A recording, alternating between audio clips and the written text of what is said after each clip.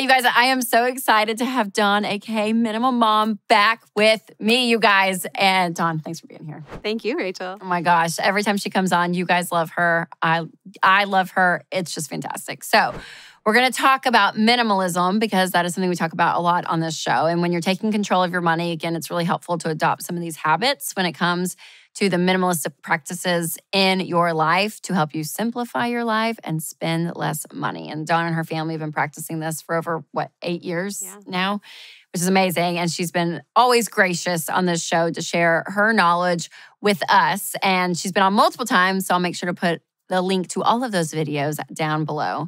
So today, in honor of a new year and a fresh start, we're going to share some of the things that we are no longer going to spend money on. So I asked Dawn to make a list for her.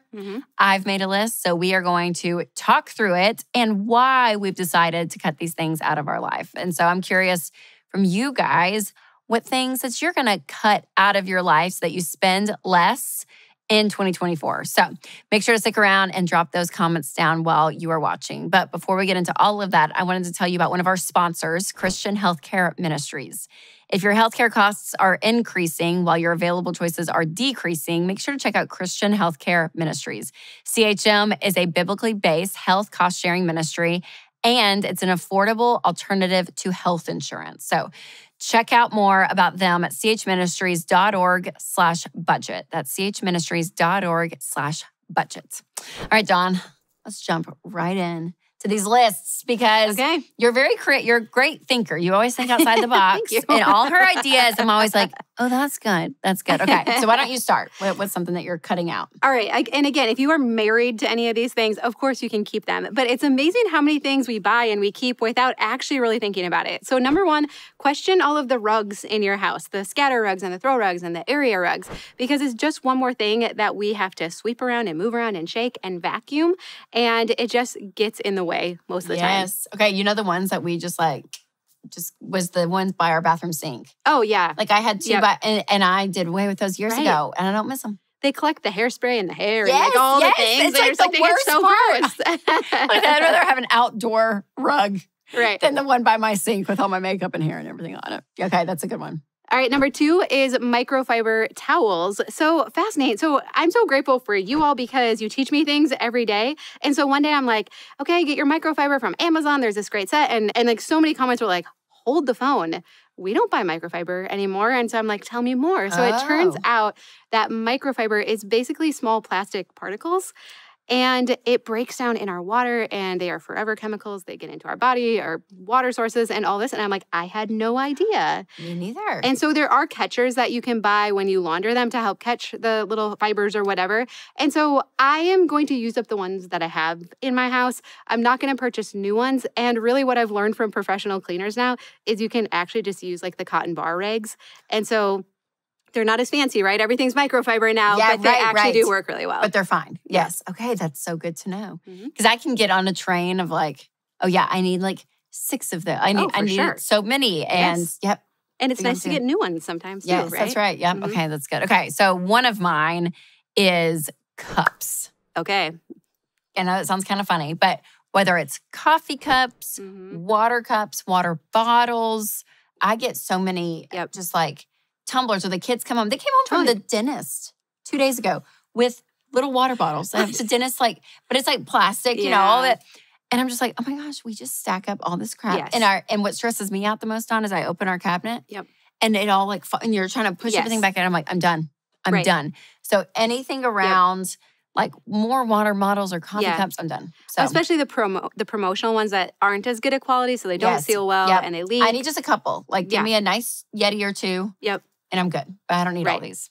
And it's so much harder to unload the dishwasher and everything. It's actually best if your kitchen cabinets are like half full.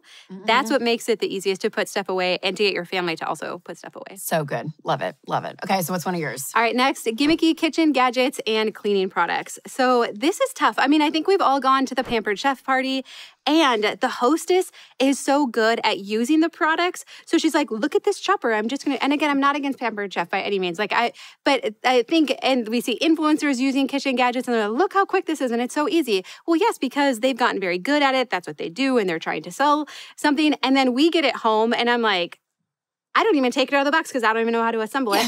Or we do use it once and we're like, this was way more work to clean than it was worth the time it saved me for chopping the onion. Totally. Right? And so we've acquired a lot of gimmicky, gadgety things, even household cleaners that we think are going to make our life easier, and they don't. They just end up cluttering up our kitchen. They're hard to get rid of because we've spent money on them. But today, permission to let those things go if you are not using them and they're just cluttering up your kitchen. Yep. Okay. That's good. I love that. Okay, next. I'm very interested about this one, Dawn. Okay, skincare, perfume, lotion, candles. So again, I kind of want to blame influencers a little bit for this. I feel like every influencer I follow is like, this is my skincare routine, and this is my miracle hair care products, and this is my miracle cleaner. And every week they have like a new thing that they're trying to sell me. And it's very confusing, Rachel, because in many ways they feel like my friends. Yes, right? Totally, and I'm like, totally. my friends would not steer me wrong. Like if they're recommending it, it should be really good. And once in a while it is, often it's not. Yep. And now I have all of these things in my cabinets from the bathroom to the kitchen, everywhere that I've acquired and I'm not using. And so I made a rule about a year ago, like at the beginning of 2023, I'm like, this is the year of using everything up. I'm like, I am not buying anything new in these areas until it is all used up. And what I found is that it's not actually the skincare system or the cleaner that's magical. It's when you use it. It's when you use it consistently, right? Totally. And so most cleaners and most products work really well when you use them consistently. Yep. So again, we're at the beginning of a new year, so a great time to like commit. I am using things up before I buy anything new. It's so good. And I'm the worst with hair stuff. Yes. I'm like, I'll see all this different like boost Body, this, right? or And like, I'm like, I need that. the texture spray. And all of a sudden I'm like, ooh, I'll try that and that and that. know. Because somehow I'm going to have long, flowy, thick hair, right? Like with all of this, it's going to work. And you're like, no, no. So yeah, that's my weakness for sure. Okay, one that I'm not doing anymore is buying like nice kids' clothes. Yeah. So there's a sweet store, Janie and Jack. I don't know if y'all have one in Minnesota, but it's like the cutest stuff. But it's expensive. And I would go through every year and buy like maybe like 6 nice pieces for my kids per season. Did they wear them, Dawn? No. No, they did not wear them. Nope. Yeah. And there I am packing them up to give to our little neighbor with price tags still on them. And I'm like, this is nice stuff. So I'm done. I'm just like, it's going to be the Old Navy Target and it may not even last through the season. And I don't care anymore. I'm just like, I'm going to spend a fourth of the money. Yes. And if we have to buy another piece throughout the season, I will. That actually feels better, right? Because we've gotten to that point now too with our kids where they're actually wearing their clothes out. Yes. Right? And by the time they're done with it, that it is just done. And I'm like, that feels so much better than donating the clothes that are still like new. Yep. And so we decided, I'm like, I actually only need at any age of our children, like they needed one dress outfit. Yes. And that was it. Yeah. Right? But it's so fun, especially even if you're going to garage sales and thrift stores, like it's always the nice clothes that are there, right? Because their kids didn't wear them. And I'm like, it's only $2. I'm just going to grab this. Yep. And then again, you feel so guilty once they've outgrown it and they haven't worn it. Yes. And so I think there's so much wisdom in being like, okay, what type of clothes do my kids actually wear? Because what our kids wear to school, even the girls, it's like Nike shorts and T-shirts. Yep. That's all anyone wears. Right. And I'm just like, why am I trying to convince you to wear a dress? I don't know. I just think it's cute with like a headband to look somewhat put together. But nope, they all just run out the door. Right. The whole thing. And I'm like, I'm done. That's great. Right. That's great. Go, girl. Right. You go, girl. All right. Next is jewelry. So again, I really like to invest in good quality pieces that are very versatile and that I know that when I'm getting dressed in the morning, I can just grab something. It goes with everything, dress it up, dress it down, and not have to fuss with storing it and untangling it and having stuff that's, going out of style and whatnot. So I've decided to just invest in a few good pieces. These are from Target. I love it. But they're very neutral, versatile. They go with everything. Mine are Amazon. Okay, nice. Yeah. So easy. But not to have to put much thought into getting dressed and what I'm going to wear. Yes. It's amazing the amount of like mental space that you actually end up having when you don't have 1,000 choices of stuff. Because jewelry, earrings are probably my weakness. Okay. I do love earrings. Okay. But I even like today, I'm like, and I always just go back to just the gold earring. I'm like, why don't I just buy them? I can't believe it. But the mental space that it takes to like have to sit there and sift through and think and decide, I'm like, no, it's too much. All right, next is unnecessary home decor or furniture. So again, stores like Home Goods and Hobby Lobby and TJ Maxx, oh my goodness, the amount of home decor. Like when you walk in there, I'm just like, how can they fit so many things in such like small square footage? Totally. And it's so tempting because, I mean, in many ways, I think as women, it is fun to make our house beautiful and to look nice. But I just found, again, especially I think the season of life we're in with young kids and running them places, that it was more to manage. It was more to dust. It was things that were going out of style. And then I'm like, oh, I want to switch it out. Yep. And so I have found that as I've simplified, highly simplified the furniture and the decor in our house, that it's so much easier to take care of. And it's also easier for our kids to help. I realized that often I wasn't even asking our kids to help in certain areas because I'm like, oh, don't break that or don't touch that or only I can do that. And so I feel like our house now, it's much more peaceful that we don't have so much of that stuff in it. Oh, I love that. I know. Because for me, I'm like, I haven't done this in a while. I really haven't. We were talking about earlier Christmas decor from the previous season and how we bought some stuff years ago, invested in nice pieces. And I feel like when we shopped in 2019 for our home, that's the philosophy I took. I'm like, I just want to invest in some nice stuff so I don't have to go through TJ Maxx and feel like, oh, I should get a new throw pillow, all this stuff. I'm like, you know what? No, I have what I like and it's fine. So it's nice. And I do think that's hard too because there's so many influencers that make their living by showing us different like home decor and stuff. Totally. And I love them as people, but I have had to unfollow, especially if you're working on getting out of debt.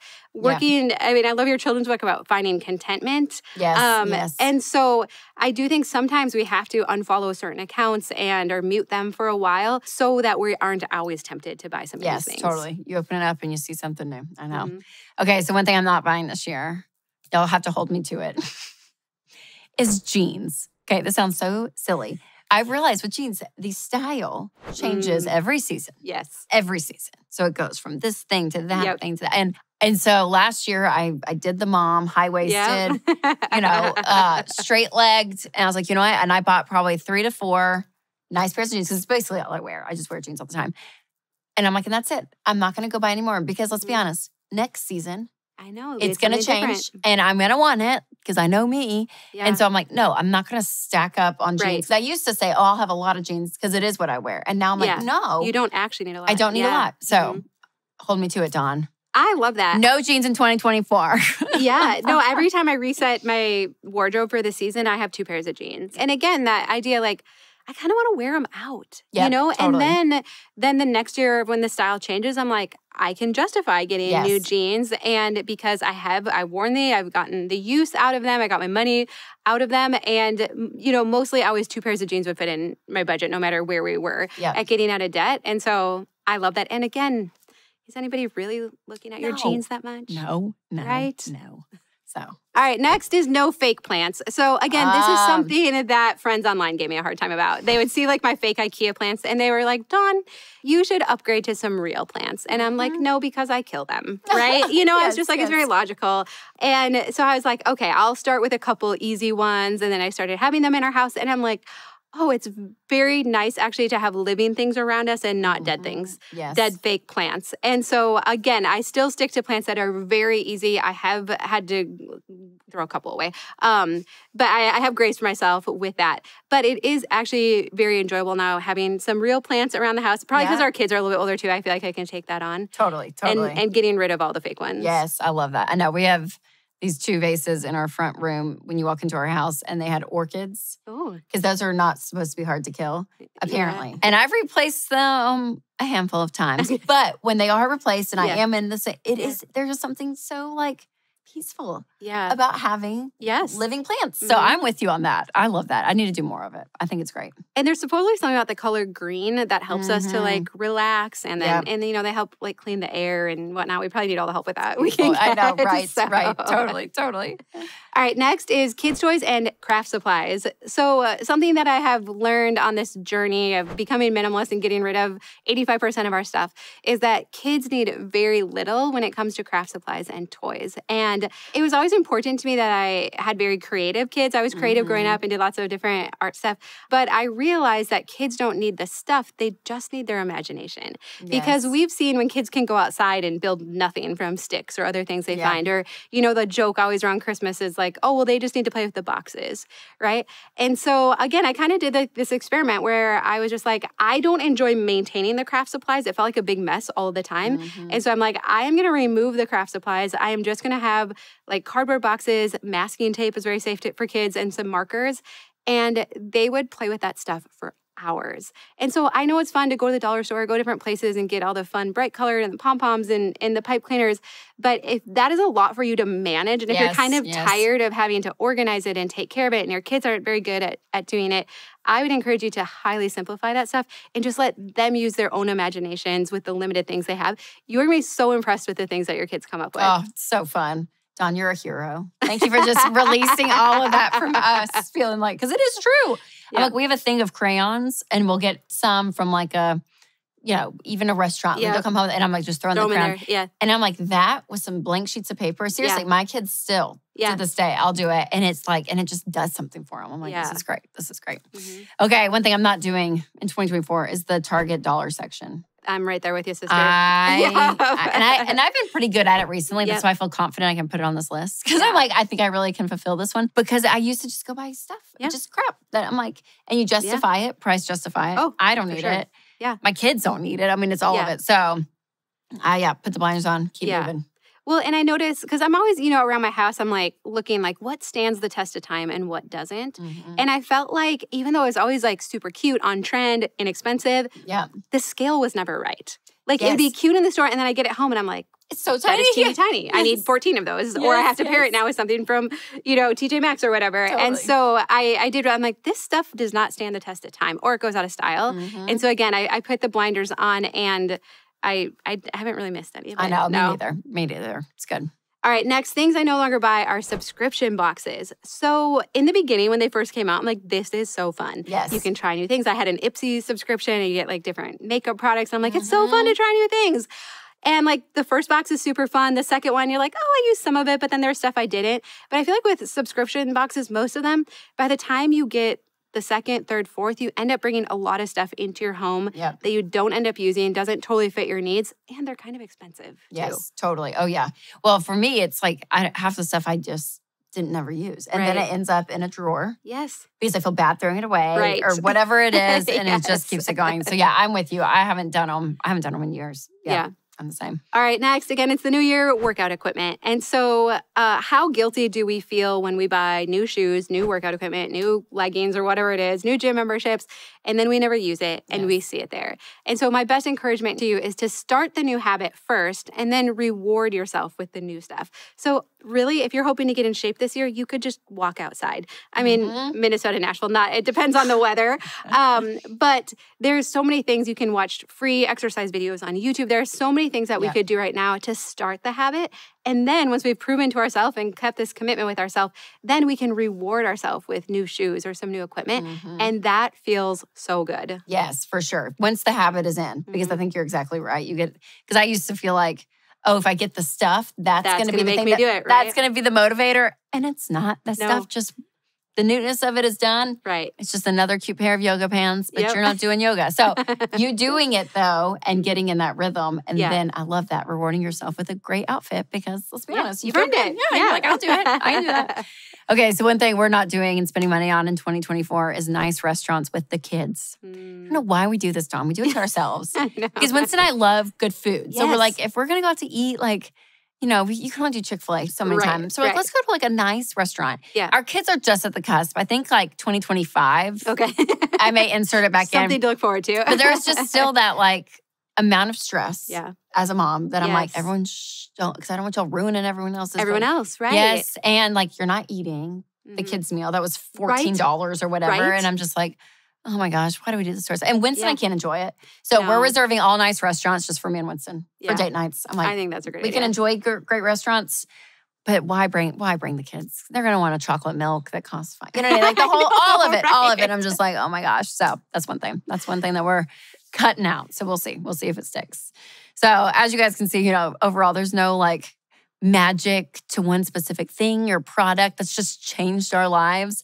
But really what brings the most fulfillment is keeping it simple to free up my time and my mind so I can spend it with the people that I love. So be smart, you guys. Be smart when you go and spend money, that it's not the thing that brings peace in your life. It's who you are. And I'll just tell you, it gets easier over time to say no. So Yes. start that muscle and it will come natural. So Dawn, thank you so much for being a guest on today. I always love having you in. Yeah, thank you, Rachel. So thanks for all your thoughts. And where can everyone find you? I hang out the most on YouTube. So we have over 700 videos to help you declutter. Of course, January 2, the time where we're looking at moving stuff out of our house, I can help you with that. I'd love to help you declutter. So great. I know. People love us teaming up, especially on my channel, because so many of the people that watch you too. So it really does go hand in hand. Getting out of debt and decluttering, it's Yep. They're like BFFs. So great. So don't forget to comment on what you've decided to not spend money on in 2024. We want to hear because maybe it'll give us some ideas. And share this video with a friend who is looking to spend less this year. And remember, you guys, to take control of your money and create a life you love.